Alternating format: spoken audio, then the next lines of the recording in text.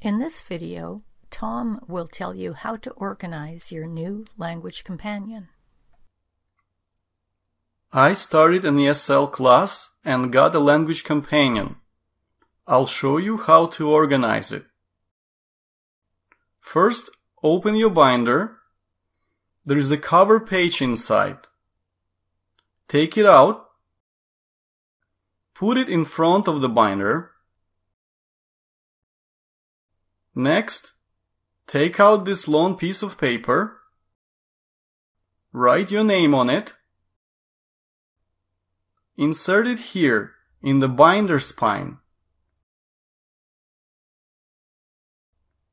Now your binder has your name on it and it has a nice cover. Let's look inside. There are many pages and there are 12 tabs. We also call them dividers. There are 6 orange tabs and there are 6 blue tabs. In the next video, I will show you where to insert the tabs in the binder.